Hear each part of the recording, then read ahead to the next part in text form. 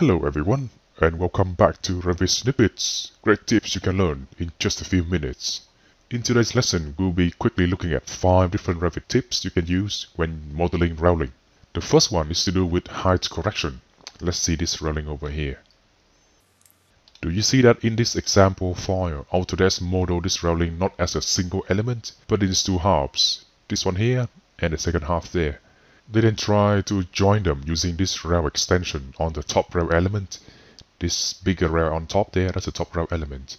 This looks quite messy, and to me you can use height correction to do this in a much cleaner way. So let's try to edit this rail here and just extend it using another sketch line like this. So you have here 1, 2 and 3 segments. Finish.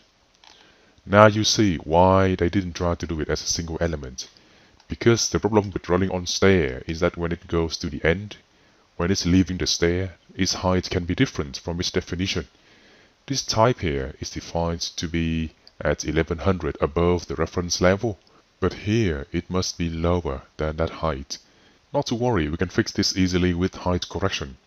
Firstly, let's work out the distance that we have to raise this segment up. Let's go and make a new dimension. Go to Dimensions, Align to Dimensions.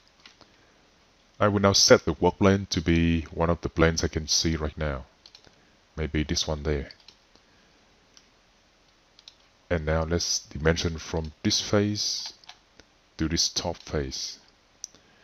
I can see now I need to raise that segment by 50 mm. Let's go and select this railing. Go to Edit Path. Click on the segment you want to raise or lower. Change the height correction to custom. And now in here you can put in whatever height correction you like. Let's do 50 to raise it up. Click Finish to confirm. And now you see that distance is now 0. And our railing is now correct.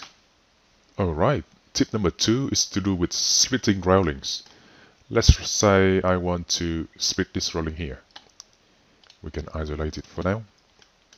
Now, if you've been using Revit for a few years across different versions, you will know that previously, in earlier Revit version, we couldn't split railings easily. Let's say I want to split it here and make an opening in this railing at this location.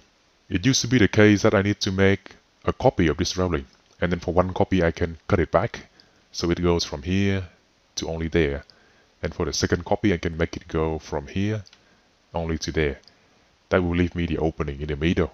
But for more recent Revit versions, you can just go to the Modify tab, click on Split, and click anywhere where you want to have the railing to part. Maybe here, and maybe there. I can now select that middle segment and delete it. As easy as that. So if you haven't upgraded to a Revit version where this feature is possible, I highly recommend that you do. It will save you a lot of time. Anyway, if that's not an option, we can always split it the traditional way. So I will select this one here, make a copy, and paste the copy to the same place. I can now click on one of them, Edit Path,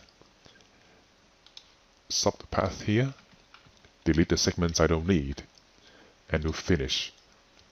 The same goes for the other segments, but on the opposite direction. So I will split it here instead, and delete this other half. You can see, same result, just slower to implement. Okay, moving on to tip number 3. Also in more recent Revit versions, I think it's Revit 2019 and later, you have the option now to host railing on Topography. That solves a massive problem that we had before, when you couldn't host railing on a terrain and had to do it by manual height correction. That took forever to do. Now it's super easy. I can now go to Architecture, make a new railing now. It's complaining about the work plane not set up properly for this command. I can now just pick a random level, maybe level 1.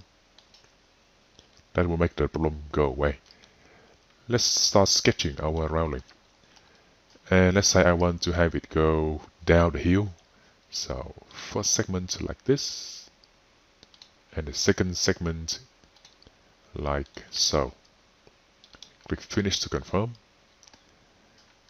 And you can see it's going straight, but if I now do Pick New Host and select this Topography, is now closely follow the path that I set out, up and down the terrain as well. That's really neat. So we can now move on to tip number 4. It's to do with the same railing, but now I can see sometimes that the top rail elements can break. You see it's breaking there already. The rails below it are doing just fine, but the top rails seem to have a hard time trying to catch up with the new slope of this railing. You can even take it to the extreme and see how likely it's going to break. If I now edit this path and just make it so this angle is not right. Maybe I can do it like this, give it a more acute angle. When I do finish, there's a warning showing up there. But even without it, I can see that top rail element is really messing up, you see. The way to fix this, tip number 4, is not to use the top rail at all. I know Revit tries to help here, but the top rail tool doesn't seem to be ready for the action. So now, we can fix this by replacing this top rail using one of the rails below it. Let's go to Edit Type. Under Rail Structure, click on Edit. And now we can insert a new rail to replace the top rail. Actually, before doing so, I need to untick this box first to not use top rail on this railing type. Now we can go back in there, insert a new rail, set the height to be the original top rail's height, in this case 1100. And for the profile, you can now use the same profile that was used for the top rail, in this case 50 by 50 mm. And even change the material if you like. I will just use the same here, stainless steel. Click OK to confirm. And you can see, even though it's still not perfect, because our railing was a bit extreme, it does follow closely the path for this railing. Anyway, we're not done yet. You can see, because now we don't have the top rail element anymore, our balusters don't go all the way up. Let's fix that now. I will turn back on my properties panel. Edit Type. Under baluster placement, we can now set the top to be, instead of row number 8, it should be row number 9, because that's my top rail. We can now do the same for our start post, corner post, and an end post. Click OK to confirm. And you can see now it's almost the same railing as we saw before, but this time with better connection where you have some extreme corners along the path. Alright, now comes the final tip. Tip number 5 is to do with rail completion. So if I look in here, I can see at this end I have this full panel of whatever width I set out in the definition. Let's see what that is. If I go to baluster placement, that width is 1.5 meters. So there I can have this full 1.5 meters width panel. But if I go to the other end, it's smaller because over here that's whatever left on the railing path. So here you are ending up with a more narrow railing panel or segment. So what if this end here of the railing is more visible to the user of this building and you want that full width section to be on this end?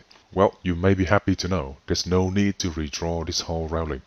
I can just go to Edit Path now and click on this little blue arrow here to flip the endpoint. So here at the moment that's the start point and that's the end point. I can see that because here that's where the arrow is pointing into the rail path. That's the start point, and here is the end point.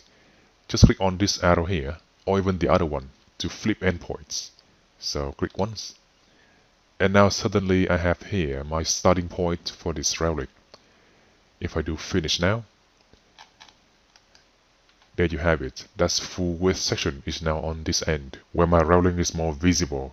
Alright, there you have it. 5 little tips. Hopefully it can help you get railing done in Revit much quicker and easier. If you like more tutorials like this every single day, make sure to subscribe to this channel. For now, practice these tricks and I'll see you in the next video.